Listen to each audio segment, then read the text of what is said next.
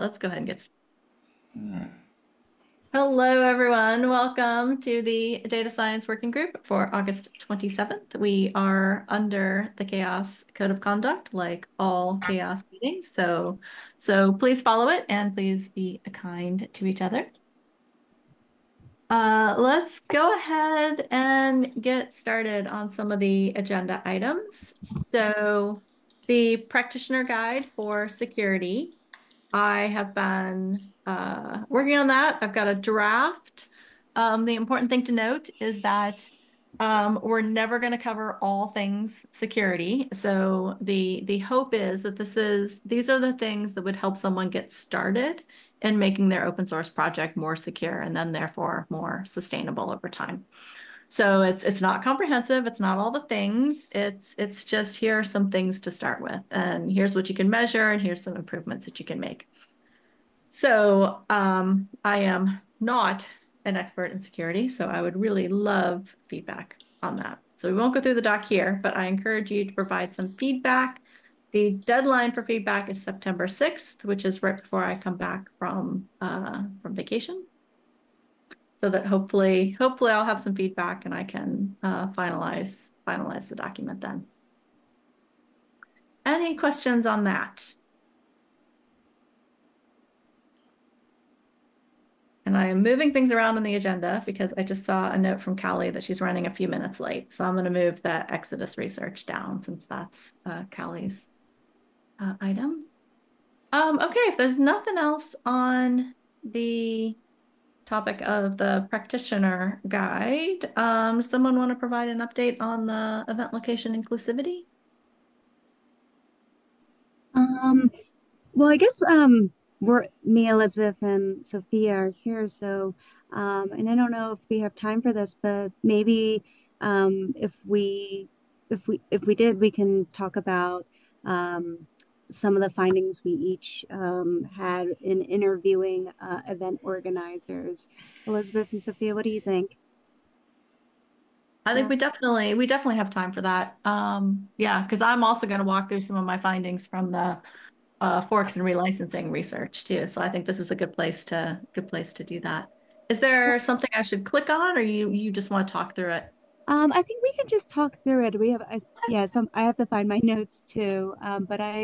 I can go ahead and get started with just some of the things off the top of my head, and we can each go through. So the three of us had been meeting, and we were thinking of ways in which we could potentially tackle this. And I think we started off with first thinking through, well, let's interview some people who do events. And so the three of us each reached out to a different person.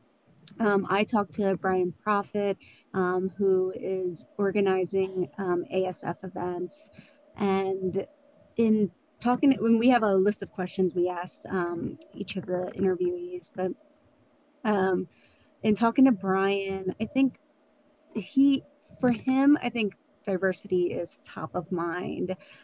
So I felt like and that might not always be the case with event organizers, but he did say that is something he thinks of first.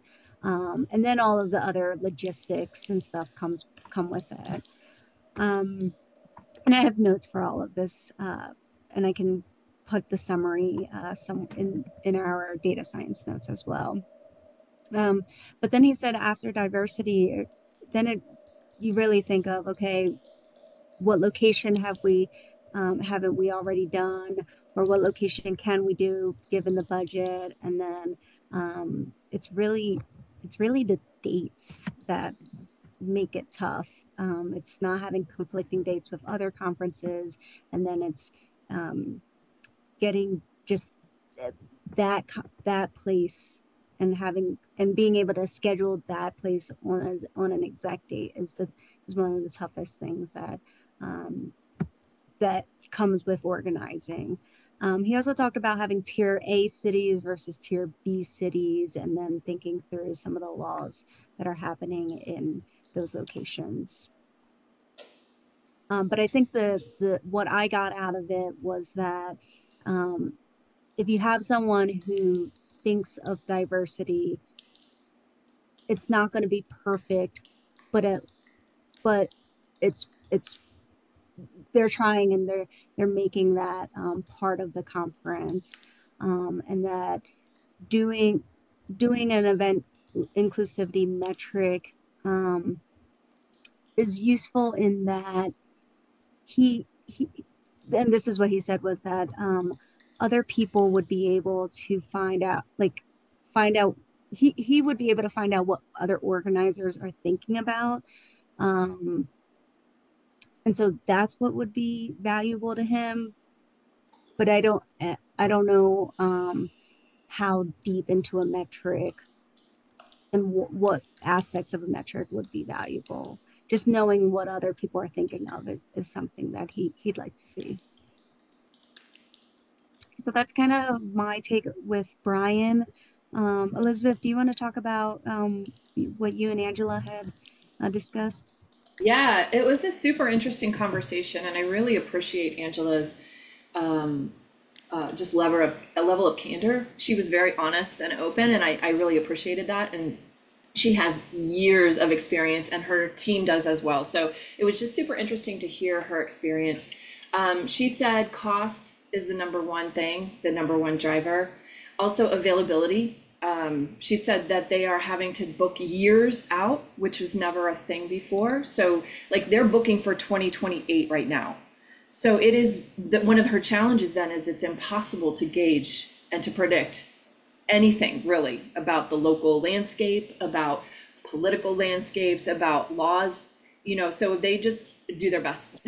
Honestly, they're just doing the best that they can and genuinely trying to make awesome events. So they focus a lot on the things that they can control and not as much on the things they can't. They also look at places where their communities already exist. So they're trying to serve their folks the best they can, where they are, meet them where they are, but also keeping it global and not focusing only on like Silicon Valley or San Francisco. One thing that also is challenging for them was that um, they there's always this hesitance to host a location or host an event in a location that is less than inclusive, right? But at the same time, you're leaving those folks out if you avoid those areas. So those folks miss out doubly, really, because nobody wants to come where they are. So it's it's kind of a catch-22, right? So it's just something that they struggle with and they try to balance, at least hosting something for folks that they can get to those events and have an equal opportunity and not be, not be even more marginalized than they already are. So that's kind of rough. They also said that it's difficult because of the disparity between local laws and local culture versus state laws, if they're talking about the US in particular.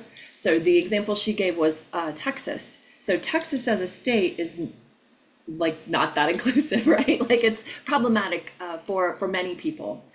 But that being said, Austin is super inclusive and the laws are very friendly there and the culture is very friendly. And so it's, again, it's a struggle. And they just do the best that they can. And I know when they had just from personal experience, when they hosted an event in Austin a few years ago, it was right after some law had been passed, I believe, that was around, it was very anti-LGBTQ friendly. And of course, there was nothing that the LF can do about that. But what they could do was provide support and information and, just trying to buffer those folks from what was going on around outside the conference. And they also gave a way for everybody at the conference to give back. So they set up links to local communities that were trying to support these folks as well. So it wasn't just trying to protect the people at the conference, which they did their very best, and I think they did a pretty good job. But it's also just trying to make the local environment better for those folks with the resources that they can. So I think that I really appreciate the way that they think outside the box on that kind of stuff. They said that let me look here. I asked her if that they had data around what would help assess the inclusivity in an event. Would that impact their site selection? And they said yes, definitely, because they also have to, even though they cast a wide net, they have to hunt for answers a lot. So having like a database of commonly asked questions and because all these event organizers are asking the same questions to each of these venues, so just having one place where they could just find that information would be seriously helpful, I think. Not just for Angela, but even smaller organizers who just don't have the resources they don't have a team at their disposal to go and do a lot of research and find these answers. They do have a list of top cities, I think similar to what Brian was saying with the tier A, B, C, so that they do have some go-tos that they know. Oh yeah, the other, sorry, I was just looking at these notes. The other example she gave with regard to kind of the city is that like Salt Lake City is very diverse, but Hmm. Utah isn't the best for some folks. So, Yeah. again, mhm. Like Salt Lake has a huge LGBTQ population. It's a really vibrant community, actually. Um, but I was Yeah. gonna say the Austin one, even though I know this is like more of an example, but just for people that the Austin, the perception of it is from a lot of people very different than what the actuality is. Like better in comparison to the state of Texas, but I would say like I'm from Texas for context, and how people describe and talk about Austin is a lot more idealistic than what the actual state of what it is. Um, which is Austin just ain't what it good used to to, be. yeah, I guess it's like it may be yeah, it's definitely say I've as a I don't know what it was like 10 years ago because I wouldn't have been aware of that.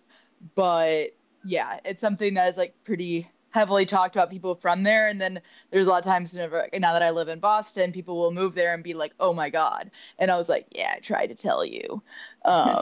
But like it just being like that, but I mean the county is a lot better, but what people think it is and this idea of what it is just it's a lot different. That's a really good point because you think about like when people are organizing these events, right? You think of like, okay, well, what is their perception? What is the perception they've heard from other organizers? And then how do you balance that out with like data, what you actually know about that place?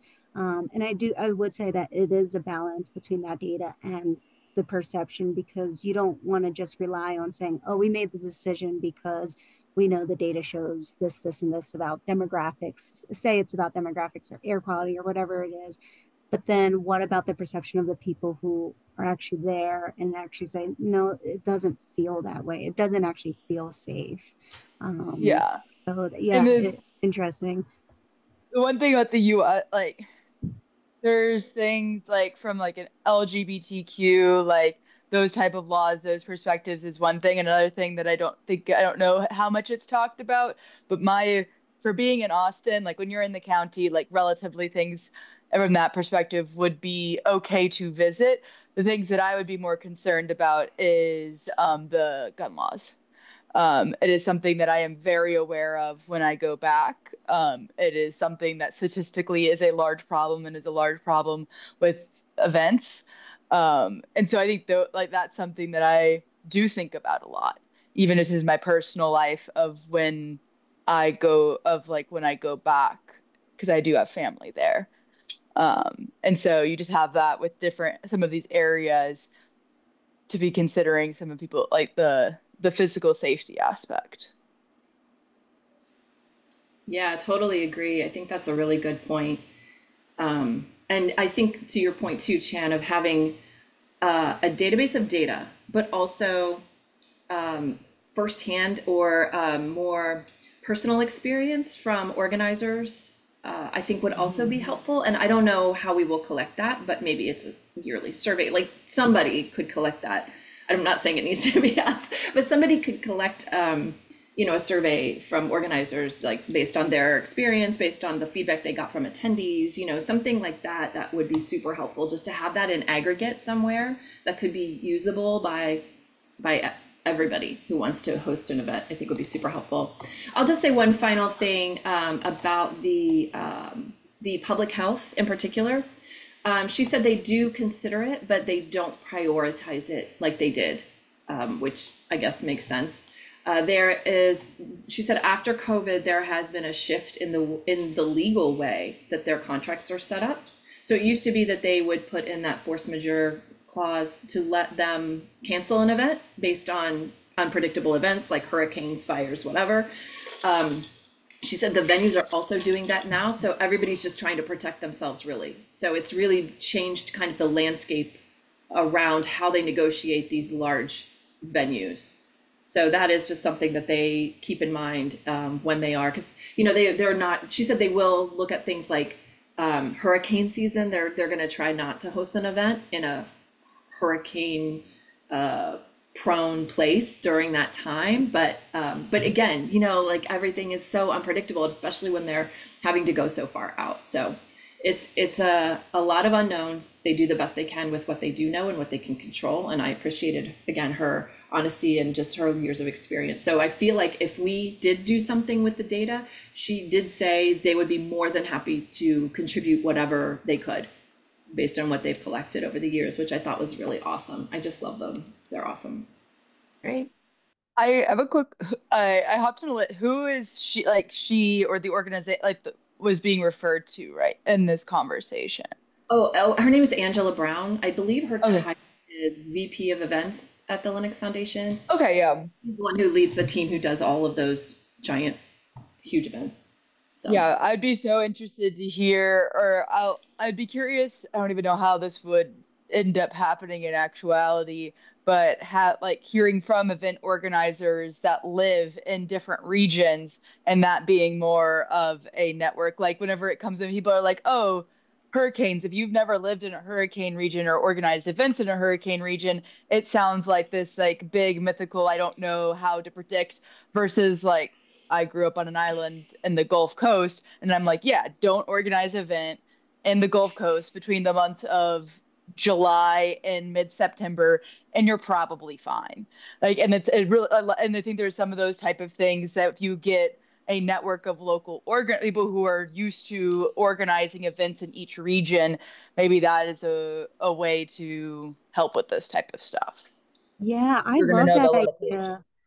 And I wonder if the Linux Foundation and maybe even ASF, because Callie, before you joined, we talked to Brian as well, and I wonder if it's global events, if they had like, and I don't know if Linux Foundation has this or not, but like open and source ambassadors from different parts of the world who can contribute their thoughts on event planning in those locations. I know India has a ton of events happening, but they have monsoon season and they have other holidays and things happening, and so I wonder if they have a group of ambassadors who can give them information like that.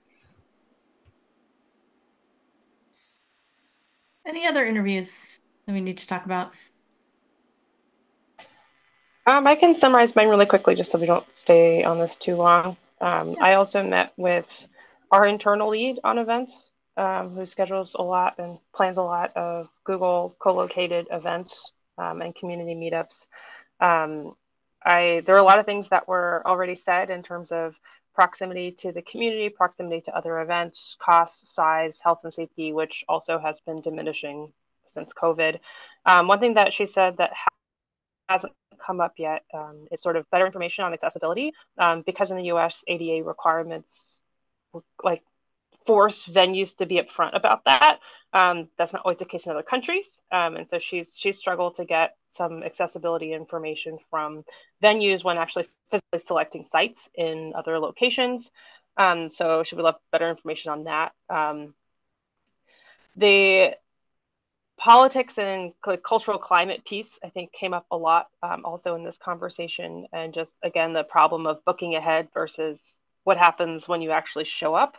And for her, it was really just challenging to keep track of all the little subtleties and political changes and news and changing laws and ordinances. And she's like, wouldn't it be great if I knew that as it was happening, so we knew how to address it? Because you might be already locked into a venue, but like something happens or passes or changes, we need to have a statement. We need to have a plan of action. So there was definitely some interest to have better, more regular updates on what was happening in any of these individual locations. I mean, I think that's a massive amount of information. I'm not really sure, again, how we would even pull that from when a state or a country or a regionality changes a policy that impacts a community or some community members. So that was sort of the confusion of how to find that was one of her bigger data problems. In terms of top 5 locations, there was also there's a list. I think also because often her events are co-located with existing communities or other events, there wasn't as much of a need to have a major ranking of all the places, but they did have one as well. And it was also just, again, being mindful of the community culture, inclusivity of that region, being what was going into those rankings, but also prioritizing larger cities in general that usually more diverse and have more options. And what's interesting to me was that the transportation piece wasn't really as much of a consideration, at least for them, just because it was sort of the assumption that people were traveling to these things already. And so that was surprising to me. I thought that would be more more of interest. And something that I know we had talked about in our calls, but it was interesting to hear it come up again with sort of venue specific information. I think the quote that I wrote down is, quote unquote, the majority of problems we have is after the contract is signed, which is sort of the things you don't know if you haven't worked with a vendor before. Yeah, life, that's life, man. Yeah. I just remember hearing about, I don't know, for the folks that were in KubeCon, is it Valencia? Just there was a lot of difficulty working with that vendor, especially because the community was trying to have health and safety forward things, but then they were not only regional issues, but also vendor restrictions and dealing with their local unions and trade organizations. And it was just one of those things where because we were trying to be more mindful around community needs and health and safety requirements, I don't want to swear on this call, but it was not pretty. And it's one of those things where they didn't know, because the venue was already picked, they already had to work with these vendors, and then it just was challenging. So I don't know how much of that, again, is information that could be collected around working with specific types of vendors and venues or venue teams, but that was also of interest. Just to add to that, sorry, Sophia, I just wanted to jump okay. Really quick. Angela also did have a similar sentiment especially with things like gender neutral restrooms and being able to provide that for the folks at the conference. She said some places you will ask that and try to get that, and they look at you. She said they look at you with you have two heads. Why would we do they're not quite there yet. So she did mention that was also very challenging, is the restrictions from the venues. Yeah. Callie has her hand up. Yeah, I just had a question if in any of these conversations, the topic of the local transportation comes up, because I know that in different, especially in the US, you have different portions of it that, I mean, public transportation, out the window, not the norm, but even within, I started just thinking of some people can rent cars, yes, but are you able to get Ubers and taxis? Are you able to get transportation to and from places if you do not have a vehicle? It's not, if you're gonna go to most places in the US, you can't just be yes, no on public transit, but there are some areas where you get there and you're oh my gosh, I can't get around here if I don't have a vehicle. And that seems to be a pretty big ask for people.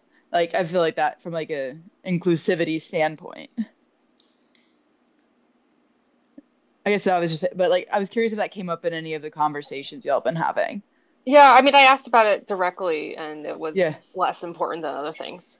But I think it's Really? also from her perspective, it was because the event locations were already selected by the other factors, not necessarily Okay. by transportation. Like in a perfect world, it'd be nice to host things in places like New York, but most events aren't happening there Yeah. because it's too expensive and there's no other major like event or community that's there. So then we're not in that location because of other reasons.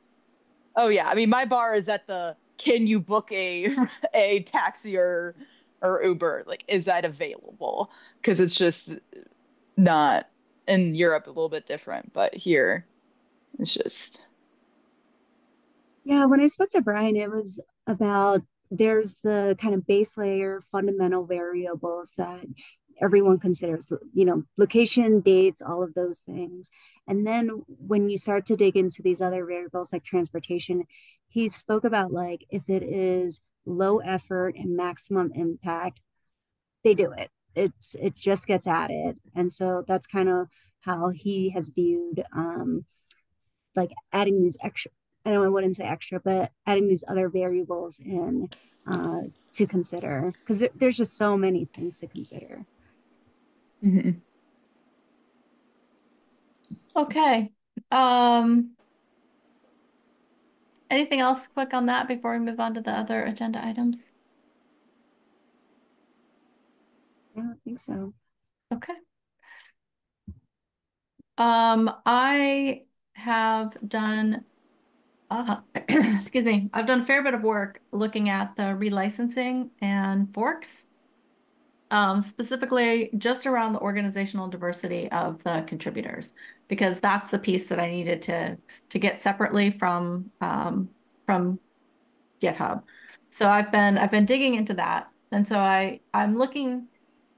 I've proposed some research stuff and some conference talks around kind of 4 case studies. So Elasticsearch with OpenSearch, so kind of two-in-one case study, the relicense and the fork, and then Redis and Valky are the ones that I've looked at. So Elasticsearch on caveat that I will give is that the analysis of all of these are just a single repository, like the primary repository.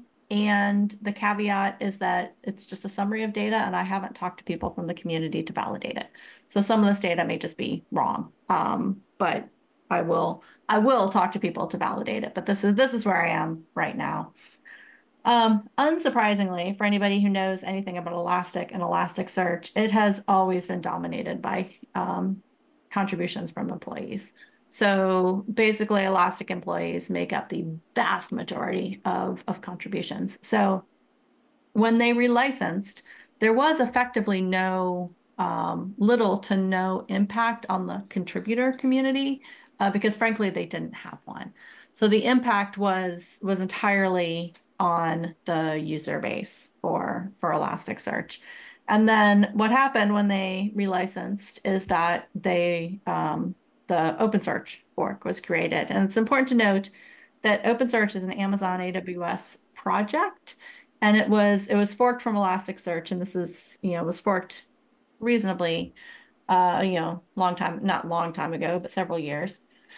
Um, and so Amazon AWS have been the dominant contributors to OpenSearch. So it's not surprising given it's their project. But the organizational diversity has been gradually improving, and they've done some stuff in the governance that has facilitated this. And I'm going to talk to Chris Friedane, who's their community manager. He's already said he'd talk to me about this.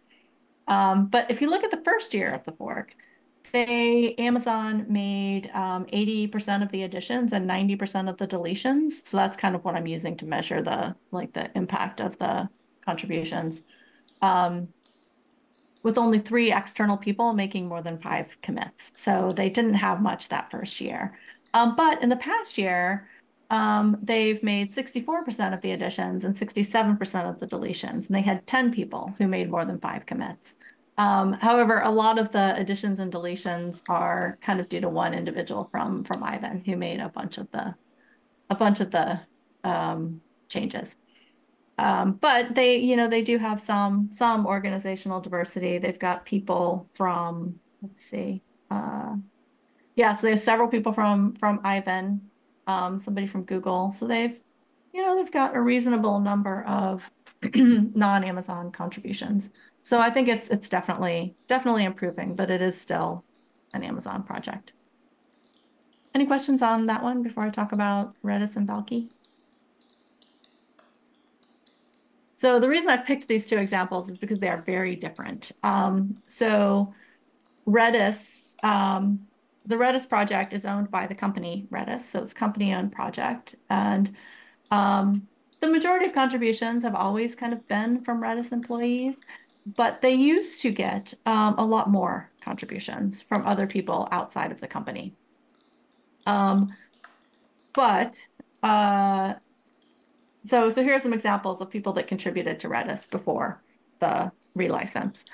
And then all of these people have transitioned away from the Valky fork, and 3 of them have become kind of the top contributors to Valky. So the Valky fork was more of a community fork. So it was people who were already contributing to Redis who then took the code and forked it and created Valky. And so then if you look at Valky, it's a Linux Foundation project. So it's very different from OpenSearch. And there's a pretty diverse set of contributors from a variety of companies. So Amazon and Google those employees are making kind of the most significant contributions. And unsurprisingly, given that it was a hostile fork, nobody from Redis came over. But you can see here and it's a relatively new fork. So this is data from basically from April till beginning of August-ish, or middle of August. And so you can kind of see, there are 11 people from Amazon. They're making a lot of contributions. There are 2 people from Google who are doing a lot of the work. And then there's also, this is one person from Ericsson, a couple of people from ByteDance and Huawei who are also making a lot of contributions. So it's interesting to see the difference between Elasticsearch and Redis and the difference between OpenSearch and Valky, just given kind of the differences in those projects. So that's where I am right now. Right now, all of this data is private on GitHub. I'll probably clean it up and maybe start talking to some of the people in these communities, and then I'll eventually publish these notebooks on the data science working group repository under the CHAOSS project so that people can have a look at them in more detail. Any questions? Sean, there's a request for you to mute because we can hear you typing. Really? Oh, yeah. That's amusing. Thanks. Dawn, I have one question for sure. Mhm. Was there anything that you discovered from this data that was surprising to you? Or did this kind of just back up the hunch you already had about or did you have any hunches? This did tend to back up the hunches that I already had. But to be fair, I'd also spent a fair bit of time looking at Elasticsearch and OpenSearch before, because when I worked at VMware, them relicensing created quite an impact. And so I tried to get involved in OpenSearch a little bit, and they were not particularly friendly to outside contributors at the time. Things have changed drastically within that project. But yeah, so I spent a lot of time in that kind of in that space looking at it. So I had a pretty good feel for what that was going to look like, just based on knowledge that I had. To be honest, I didn't really know all that much about Redis and Valky other than what I'd seen in presentations at Linux Foundation events and some articles that I'd read about what happened there. I guess I was maybe the one thing I was a little bit surprised about was that to the extent that the Redis employees dominated the Redis project, because I knew that there were a lot of outside contributors. I didn't realize there. So if you look at it sorry, that was after the relicense. So if you look at 1 year before the relicense, almost basically 80% of the additions were made by Redis employees, along with 74% of the deletions. And I guess I thought that these numbers would have been a little bit higher, the other people from other companies. And these would have been maybe a little bit lower. I thought it would be a little bit more balanced than it was based on just things I'd heard. So when you said you are going to try to talk to some of those folks who have been involved in Mm-hmm. contributing, is your end goal to provide advice maybe around license changes for companies? Like, okay, if you do this thing that you want to do, here are the risks you may encounter or you may see, and also here's maybe some ways to get around that or some things to be mindful of. Or I guess I'm just curious, like, what do you think the end deliverable is going to be here? Yeah. I think the end deliverable is more informational than prescriptive. So I don't intend to talk to people who are planning to relicense and give them advice about what to do, because ultimately most of these relicensing events have happened because their investors, their shareholders, their stakeholders said you need to make a profit, and here's something that you can do to do that. And there's like me telling them what the impact of that is. I don't know. I don't know how much they care. I do think that a side effect of this will be that hopefully people who are selecting projects to use will think more about the possibility of these relicensing events and what can happen as a result. I mean, and I also hope that companies will think about the impact that this has. So like the Redis example, when you relicense it, you probably should expect to lose most of your external contributors to a fork or some other thing. So I think just helping people understand the expectations, both from a consumption side and from a project side. Sophia, you have your hand up. Whoops, and you're on mute. You ready to answer my first question? So I'll go to the one that's a more nebulous one. You had a really interesting comment around your personal experience of a new project, not necessarily like it could be neutrally governed, but not really open to outsiders necessarily. Like they were still kind of insular even when it started. Mhm.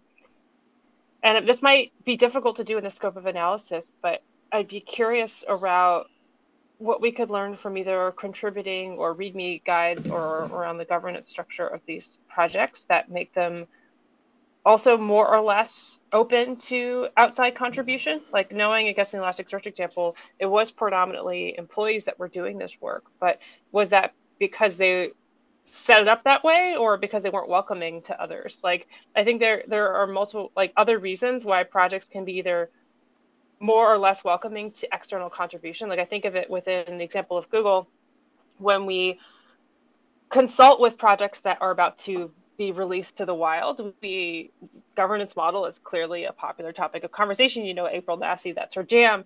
And it's mostly like, what is your end state here? If you want this to be a project that has multiple parties working on it, you need to write in mechanisms to do that up front. Like I always like the Istio example, which was released as a Google project, but from the beginning, other affiliations could become part of the leadership group by their level of contribution. Like it was set up to allow for multiple representatives from other companies to be in the leadership of the project. And that was before it was ever donated to the CNCF. That was just the structure of the governance model, where that is not the other case with other Google projects. We don't have to do that with all of them because they have different goals. Yeah. And so I'm curious how you could incorporate that into this in terms of like, it's a tricky and subjective thing, but it also potentially is impactful in the data. You could see that in data. And maybe that'll come through in conversations versus Yeah. like you trying to dig up historical documentation, which just sounds like a boondoggle. Yeah, it's a really good question. In the case of OpenSearch, they were specifically hostile about documenting the governance. They just kept saying it's open, you contribute, that's how you earn your rights to do things. But they wouldn't document any of their governance processes. So there were no governance documents to even look at. They were just like, no, contribute, and then that's how you earn it. I'm like, yeah, but you don't document that anywhere. So sorry, I'm not going to just believe you. And then they would say things like, oh, well, that was decided in a meeting. I'm like, oh, what meeting? Oh, a private Amazon meeting. And so there were just all these like weird conversations. But I'm calling Callie because I like Callie's idea of looking at it. I do think that's probably one way to get at this. Yeah, it's probably one of the most substantial things I've learned in the last year of the degree. Like you're usually looking at like hundreds to thousands to like you're looking at like 50, 100, 200. Like that's the degree of open PRs versus PRs being merged for some if you're looking at like a larger open source project. And so looking to see, okay, is the people how many people are opening because like commits are going to be you're going to this would probably be represented in like the commit data that you're looking at because that's going to be the stuff that's actually getting approved. And so that's something that's been interesting, but I kind of it's like what are the impacts of this? I think that there's like more on the user or just the, like as a contributor, as a user of what you're going to depend on. I hope that we can kind of take this to be more of an informational, like I don't I'm trying to figure out how to verbalize it, but when people are making decisions around what projects to get involved in or the projects that they're going to use, that looking at what company or if it's a part of a foundation or these are trying to consider these types of things, maybe how to bring that more into the forefront of people's considerations of like this is the risk of whenever a singular company like is holding the keys to the like open source community. And it's interesting to me that you talk about the Istios example because Istios was actually probably the first project that I was doing substantial analysis on during like because I came into Red Hat while it was still owned by Google and trying to get it moved over to a foundation and there was a lot of just like people within Red Hat are like, I want you to look into this because they were concerned about what was the acceptance of outside contributions. How open was it really? Was a major part of the conversations to try to get it pushed into a foundation.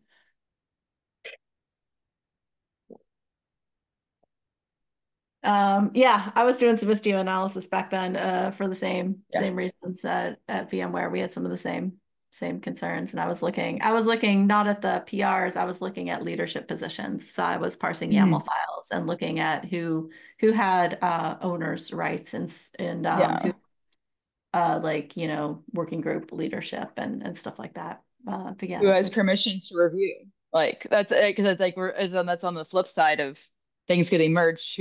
Who has the permissions to review the code to be able to merge it? Yeah.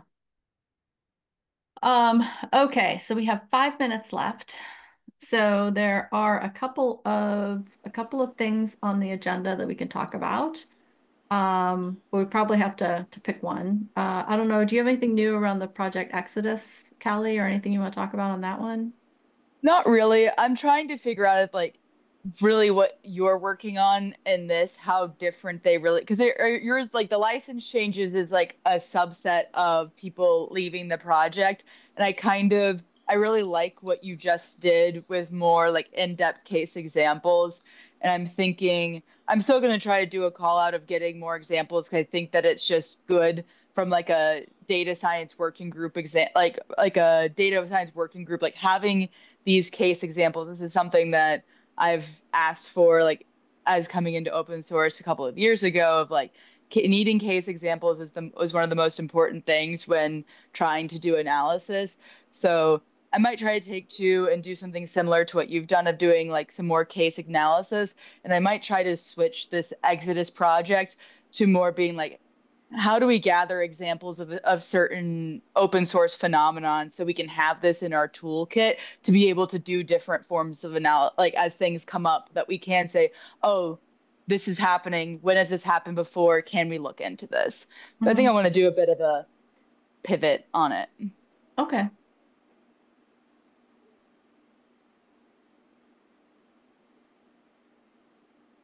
Okay. We have 3 minutes. I don't know, Sophia, if you wanted to talk at all about the research and publication thing. Do That I even was know what this mine. was? That was mine actually. Oh, sorry. That Oh, was Sean that was Goggins, mine. of course. I was like, yeah, okay, sorry. Sophia, what's Sophia? I don't even remember. Yeah. I'm Oh, that's curious Yeah, I think though. we that can is save that for next time. It's more than a 3 minute conversation. So okay. I Fair might enough. I might have something for the 3 minutes just because I came in a little bit late and I wanted to Yeah. ask, I don't know who the practitioner guide. Yes. Um, I have just now started to build a relationship with our security team with NET, who has a lot more open source knowledge than I was really anticipating. And I think they would be a really good resource to, like, I'm already starting to talk to them about, like, okay, figuring out how to use their knowledge for this type of stuff because they have a large interest in doing metrics and visualizations around the security of open source. And so when I saw this, I was like, oh my gosh, I have people that would be able to give feedback. I just don't know how exactly to point them towards this. Yeah, I would love that. So these documents are all open. So I would say feel free to pass that on to people who might want to provide feedback. I've also given it to at least one person who's completely outside the CHAOSS community but knows a lot about security, hoping to get some of their feedback. Um, so I would just preface it with this is really designed for people who don't know what they're doing and are just getting started. So it's Yes. not going to be comprehensive, but if they know, Yes. especially if they have some good resources that we can link to, that's one of the things that this is really light on because it's very OpenSSF heavy because that's what I'm familiar with. And I'm Mhm. sure that they have loads of other like resources we could link to. Maybe there's some Red Hat documents that are public that you use or some other security organizations that I'm just not as familiar with.